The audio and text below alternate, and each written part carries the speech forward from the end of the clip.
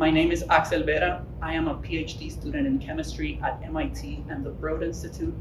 I am a magician, and I am a Gilliam Fellow at HHMI.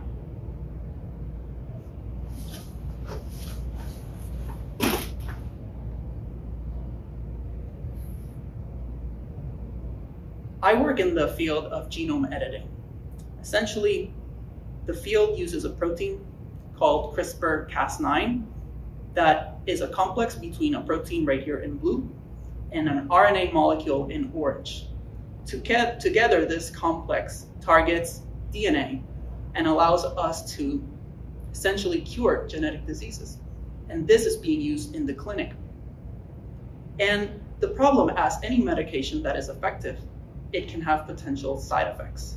And for that reason, my specific contribution to the field focuses on a secondary protein called an anti-CRISPR. And we invented an anti-CRISPR protein that rapidly enters cells and turns off the activity of a CRISPR-Cas9 protein.